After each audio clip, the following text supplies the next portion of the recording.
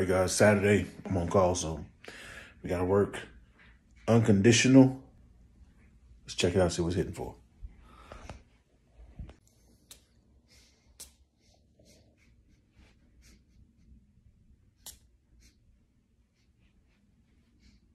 Not bad. First thought, I need to be wearing linen top with linen shorts. A linen button down on a yacht somewhere. I like this. I'm thinking that grape vetiver would actually go well with this. I'll do that on a different day. I wanted to see what this is going to hit for. So I'll let you know. I made it back home. This does smell freaking amazing. Now, if I do have to go back out today, I may try the grape vetiver with this and let you guys know.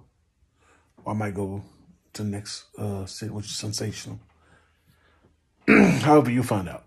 But yeah, Unconditional is a must-have.